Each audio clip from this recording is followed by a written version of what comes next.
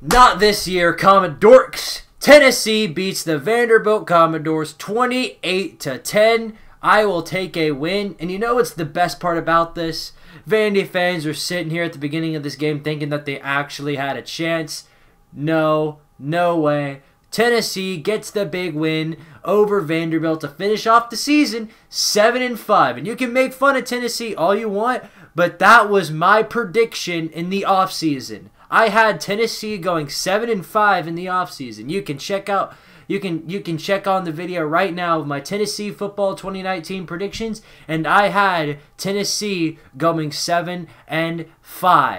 And that's exactly what they did. You can hate on me all you want, but that's exactly what happened. And hats off to the seniors, and hats off to Jeremy Pruitt. Neither of them ever gave up, even after the losses to Georgia State and BYU.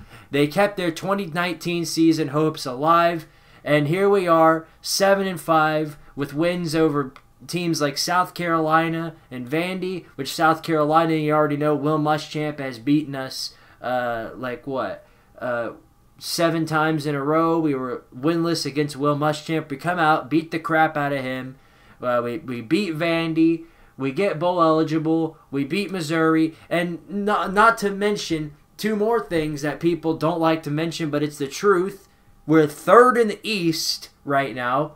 Yep, we finished 3rd in the East, and we finished 5-3 in the SEC, which that is a better record than any record that Lane Kiffin, Derek Dooley, or Butch Jones ever had at Tennessee. I'm pretty sure that's the best record in the SEC since 2007, 2008. Speaking of which, that's the last time Tennessee won the East, 2007, but I digress. Some other things I'd like to talk about. Just hats off to the entire Tennessee team for not giving up. Hats off to the defense, especially. They've been playing lights out these last few weeks, and I'm really impressed with what the defense has done. They've been able to shut down teams, been able to stop big plays from happening.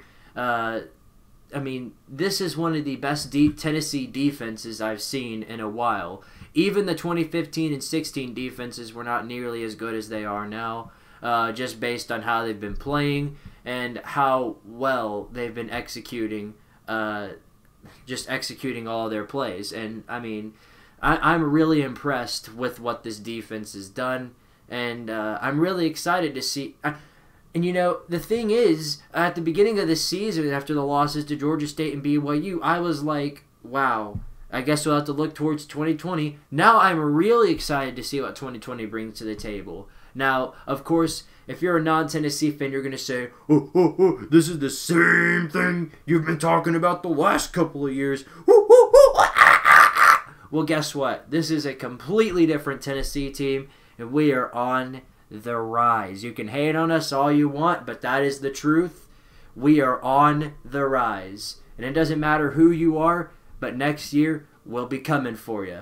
Let's go, Vols! Woo! There were some other games being played today. Florida State, that one's actually a pretty close one from what I've seen. LSU is blowing the crap out of Texas A&M, basically breaking them apart on offense.